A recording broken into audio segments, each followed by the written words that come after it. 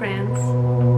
So some of you already know that I'm working and finishing my next book project, and my new book is called Swing of Things, and this is the coming of age story about myself and my dark, mystical and romantic reality. It will also come with an audio CD, which will be a sound illustration from known dark ambient musicians. And I've decided that I would like to show you how I'm creating the illustrations for this book. There will be around 10 of them, and each of the illustrations will have its own video. All of them are monochrome, and as I'll be painting them, I'll be recording my progress and will be releasing the videos about each of them. And in this video today I would like to show you the illustration to one of my stories from the book called Aerodrome. So let's start with this story and its dark reality.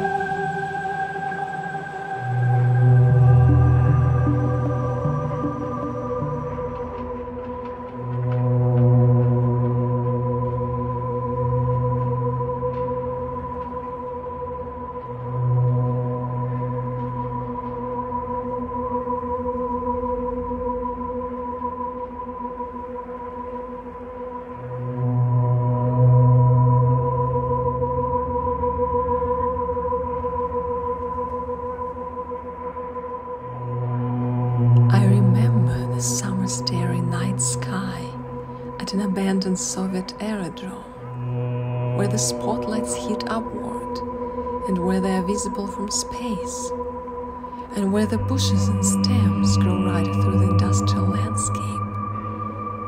And amongst all this, one could hear the monotonous, inhuman, and a very beautiful voice.